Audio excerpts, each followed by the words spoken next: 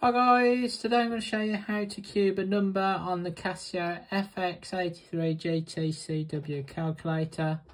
So unlike the old versions of this calculator, there isn't actually a cube key, so we'll have to use the power key instead. So the power key is here. So let's work out 8 cubed. So we'll type in 8, then press the power key and put a little 3 in the box there. Press the equals and we get an answer of 512.